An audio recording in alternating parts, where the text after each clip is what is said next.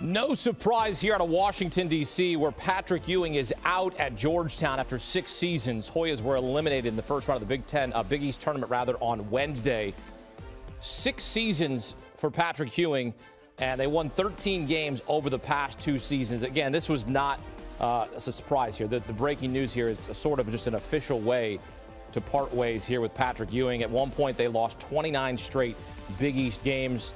Ewing went 75-109 during his time with the Hoyas. Did lead the program to the Big East tournament title in 2021, but they part ways after 6 seasons.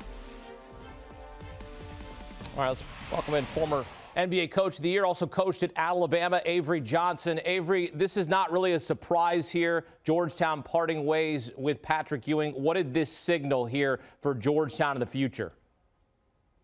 Yeah, Georgetown is hitting the reset button. Unfortunately for Patrick Ewing at his alma mater, he wanted to make this work.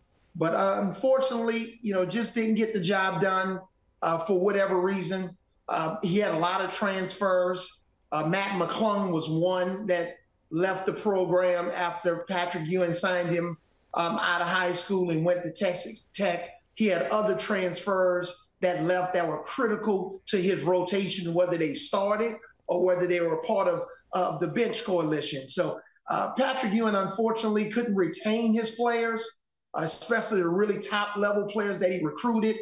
And then the byproduct of that is, he lost a lot of games and lost too many games. Unfortunately, that at his alma mater, where he tried to really restore the pride of Big John Thompson at a university that he dearly loves. Yeah, I mean, this is a program that really is one of the better basketball programs in the country, but they have fallen on lean times. They were hoping Patrick Ewing could help flip the switch after that. John Thompson came in.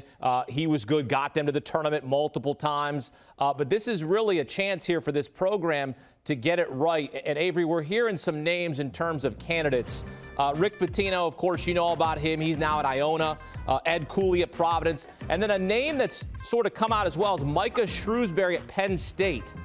When you hear those 3 names, what do you think about a possible fit there in Georgetown? Well, all of those guys are really outstanding coaches. I've recruited against a lot of those guys when I was coaching at Alabama. But here's the deal. Let me give you some other names, Hakeem. Kellen Sampson at the University of Houston, Kelvin Sampson's son. Even though he's the coach in waiting, what an outstanding job he's did at Houston, assisting his dad. He's learned from the best. This program has really been elite for the last couple of years. They're going to be a #1 seed. If you want to go with a potential NCAA tournament team, look at a guy like Ron Hunter at Tulane. You can look at a guy like a Jerry Stackhouse at Vanderbilt, not at really a basketball school, and he's really gotten that program off life support. You can look at an Eric Musselman at Arkansas, who's done an amazing job, back-to-back Elite Eights, and a guy that dominates social media. He's outstanding with getting transfers. So those are some other names that you can add to the mix. Avery, when you look at Patrick Ewing, right? I mean, he was trying to restore all the things that were so good at Georgetown when he played. Then after him, is this a situation where he walks away from the game? Or do you see him working his way back? Because this was an awesome opportunity for him to go to his alma mater, to play and coach in a city where they loved him. And of course, when he was with the Knicks, at Madison Square Garden in the Big East tournament, all those memories. But now it's a path for him at this point. Now you got to work your way back. Is there a path back for him to major college basketball? There's a path back. Because the guys been in similar situations, they found a way back. So why can't Patrick Ewing, if people think he failed in his first coaching job, there are other coaches that are on their 4th and 5th head coaching job that have found their way back. Now, maybe Patrick has to go back and maybe be an associate head coach with a program, but why can't he find his way back? Actually, some coaches have even lasted longer than 6 years with doing less in the past. So again, he can find his way back. He can get a second chance. He's been primarily an NBA coach his entire career. the college coaching game is different.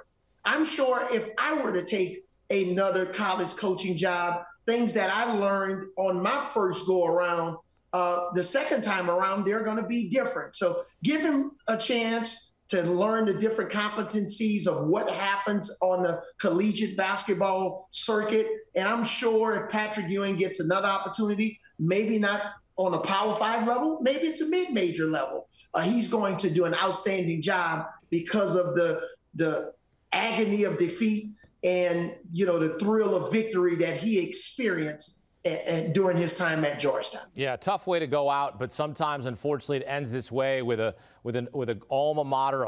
At your alma mater, you become a legend there, and you come back, and then there's a situation, right? You can lead them to the promised land, or they're going to run you out of town if you don't win. And the latter, unfortunately, happened for Patrick Ewing. And you have situations. Anthony Grant's coaching at his alma mater at Dayton, doing a really good job. Juwan Howard. Some people may say it's mixed reviews. Juwan Howard's done an outstanding job at Michigan. So there are examples of guys around college basketball that have returned to their alma mater, and they're doing an outstanding job, especially if given the appropriate amount of time to succeed. Yeah, I hope this is not the end for Patrick Ewing. Perhaps he returns maybe to the Big East one day and works his way back, one of the all-time greats in college basketball and NBA, of course. Avery Johnson, appreciate the insight here on CBS Sports HQ. Thanks. On his watch, the Hoyas went 75-109 with only one NCAA tournament appearance in 2021 when they won the Big East tournament. Last season, the Hoyas became the first team in the history of the Big East to finish a regular season 0-19 in conference play. This year, they went 2-18 in the league, 7-25 overall. As a player for Georgetown, the Hoyas went 121-23. Georgetown made the national championship game in 82, 84, and 1985. But the news here on this day, Patrick Ewing out as Georgetown head coach. Do you want a sports network that delivers everything that matters about the game? The highlights, the picks, the instant analysis, no yelling, no fake debates, no politics. Hit the subscribe button and never miss a moment.